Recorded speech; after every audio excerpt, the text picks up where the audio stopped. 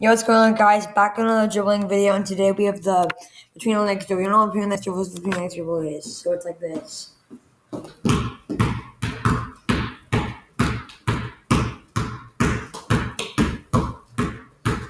you can also do it like this too. Like right? So yeah. So this is how you do it. Remember when I said I did a side pass like this? You're basically doing the same thing, but you're just catching it through your leg like this. And then after that, you can do so many moves, so much moves like this. You can add some other moves with it to really help you move to get around people.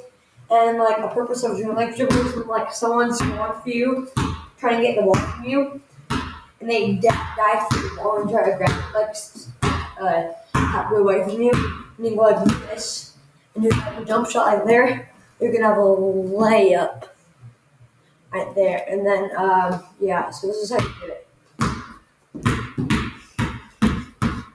It's like a pass through your legs, and you catch it with your opposite hand that you're passing with.